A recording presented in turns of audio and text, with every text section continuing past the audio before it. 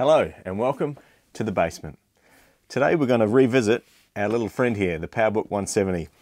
And what we want to do is to have a look at fixing the screen. So you may have seen on a previous video that this has a pretty significant tunnel vision problem where the screen gets darker from the edges the longer it's left on. And we tried an unorthodox fix which I'd seen on a Facebook group, and to nobody's surprise it didn't work. We didn't expect it to work, but it was worth a shot. So today we're going to try the more conventional solution.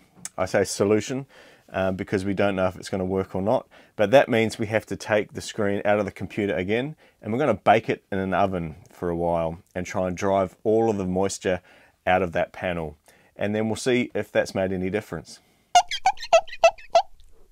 So before we can bake this panel, we need to obviously get it out of the machine. I've done that on a previous video, so I won't go through it again here. I'll just cut to a montage.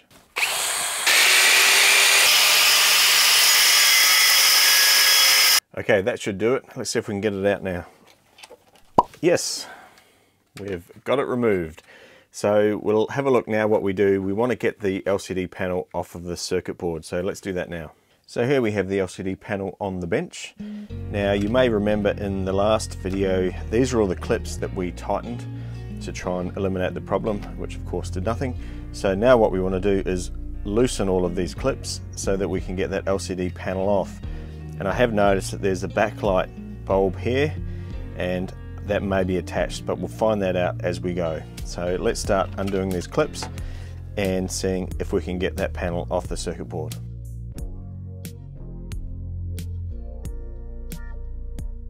Okay, that's all the clips straightened. Just carefully easing it up off the circuit board. There we go.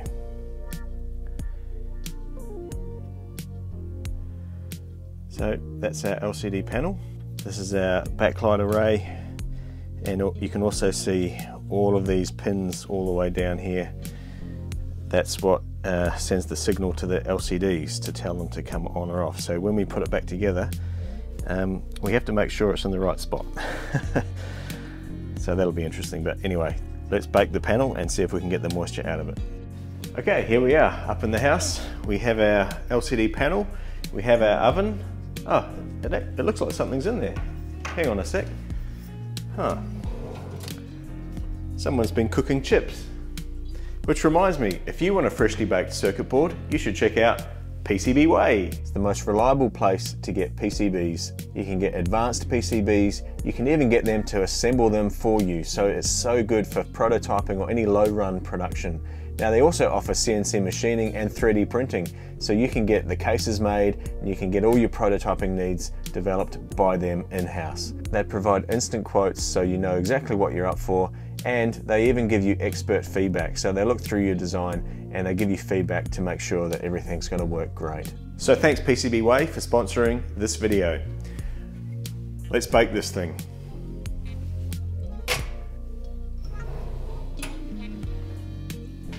So let's dial up our temperature, and I think we want to use like a fan bake just to circulate the air in there. So I'll set it to fan, and we're going to set the temp at 85. Now the reason I'm going for 85, I don't want it at 100 because I don't want to damage anything in there. So I want to keep it below boiling point, and 85 should be a nice temperature to dry everything out. Now all that's left to do is wait. So I'm going to give it about 8 hours, get it nice and dry, put it back together, and we'll see if it's made any difference. Here's hoping.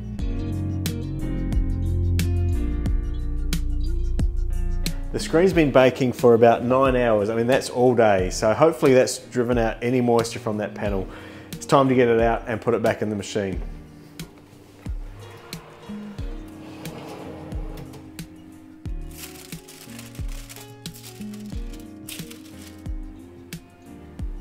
Okay, we're back down in the basement with our freshly baked LCD panel. And as you can see, it is looking very tasty. So what we want to do now is put it back in the machine, but not just yet. I have something else I would also like to do. So we got this package from Rich's Random Retro Reviews, and he's a great friend of the channel, and he has sent this all the way from the UK. So shout out to Rich, thank you very much. We're going to unbox this because it contains some goodies for this machine that we want to stick inside. So we might as well do it all at the same time. Let's get unboxing. So here's the box from Rich, and we're going to open it up and see what he has actually sent us. So I'm fairly excited because I have a bit of a clue what it might be. Okay, so we have a video adapter cable. So that plugs into the back of a Powerbook 540 or 520 and outputs video. I think that also fits in a Powerbook 180, which I do have lying around somewhere. So that's going to be a very handy thing. And we have some, what looks like RAM, probably from an old Mac. And oh, look at this, we have a power supply. So it's a Powerbook 45 watt adapter. It has the large style barrel plug on it, so it'll be for the older style Powerbooks like the G3s and stuff. So that'll be very handy. Thanks, Rich. And a letter. Trust this package arrived successfully and undamaged. Yes, it did. Contained is, as discussed, a power supply for a Powerbook external monitor connected to 256K VRAM sims, so that's what these are, from my LC475, and a little something special from Silicon Insider to go with your Powerbook from your last video, and that's in this package here. I thoroughly enjoy your videos, even the ones I wouldn't normally be interested in. Thanks, Rich. Hey, if you want to check out a channel about old Macs, and let's face it, if you're watching me fiddle around with this Powerbook 170, that's probably you, then you should check out Rich's Random Retro Reviews. I'll put a link in the description down below. Check him out, great channel. Let's get on with what he has sent us. So let's see what this special thing is for the Powerbook. So we've got some installation instructions, and here we have a 6 megabyte RAM chip. So thanks very much, Rich. That's very generous, and we here at the basement really appreciate it. So thank you very much. Okay, let's get to assembling this Powerbook. Let's get the screen in, and let's get this RAM module in, and let's get it all back together and see if that screen works. Let's go.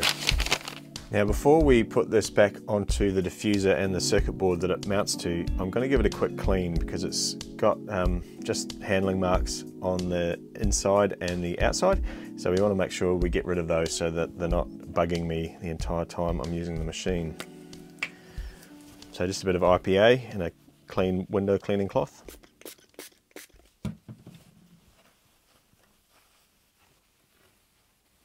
Well, that's all done. I'm not sure if you can see that, but there's some slight scratching in the middle of the screen here. That is where the trackball is when the screen's closed. So that's obviously just damaged the glass over time. Nothing we can clean off. And there's a few other little sort of scratch marks here which I can't get out. But that is what it is. So it's nice and clean. It's ready to go back on the circuit board. So when we attach the screen to the circuit board, it has to be exactly lined up, because around the edge of the screen you have these contact points all the way along the edge, these tiny little contacts, and they'll have to line up with the exact right contact on the circuit board here. So we have to make sure that the alignment is spot on. Thankfully, there's actually a way we can do this, which I've noticed. I'm going to zoom in and show you what I mean. In all four corners of the screen, we have these tiny little dots inside this little glass window here, and you can see there's a even tinier little cross in the middle of that dot, and that cross has to line up with these four crosses on the circuit board here, and when you get them lined up by looking down through the glass. So let's try that. Okay, down it goes, and then what I'm going to do is look straight down these little windows and make sure that everything's lined up exactly right. Okay, I think I've got it right. It's quite hard because it's so tiny, and there's not a lot of movement in the screen once it's through these perforations in the board. So I'm going to start twisting it tight again, and that locks the board against those contacts, and we'll see if it works.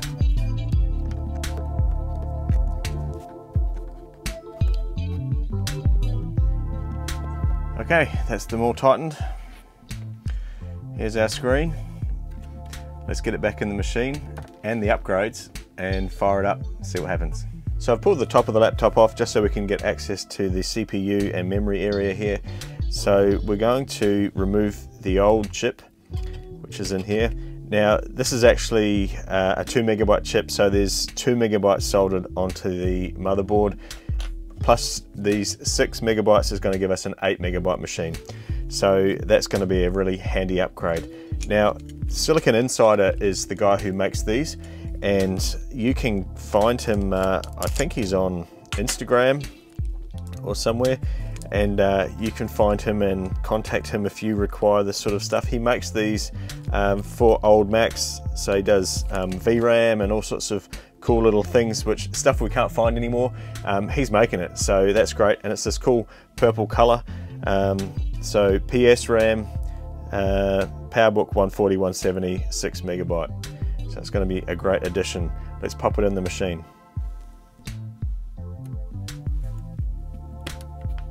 Right, it's back together. Moment of truth. Let's turn it on, see if the screen actually works.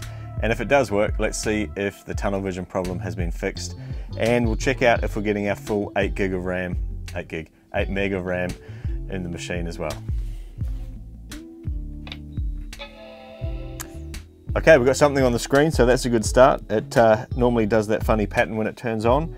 So it appears that whatever I've done to take it apart and put it back together, it's still working. So that is a great sign. We're getting all the good Macintosh messages coming up, so it's booting. Well, that's a bit of a relief. It's always nerve-wracking pulling something apart that much and putting it back together. You don't want to make it worse, which we never do on this channel. So I'm going to let it boot up, and then we'll have a look if that tunnel vision problem's finished and if our 6 or 8 meg of RAM is on the machine. Okay, it's finished booting. Let's have a look at About This Macintosh and see if that memory's showing up. And there it is, 8 meg.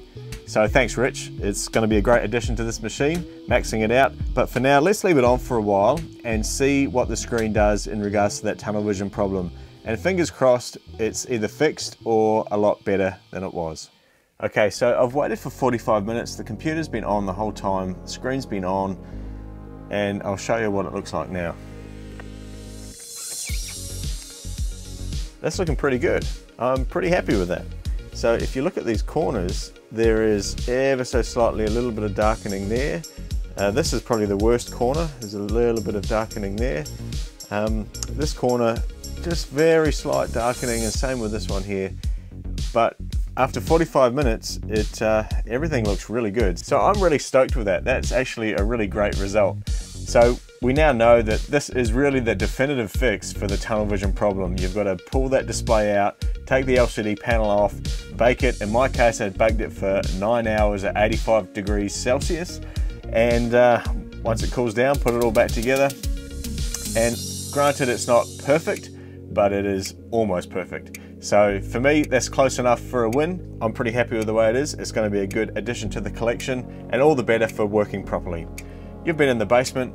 Hope this has been helpful for you today. Have a great day.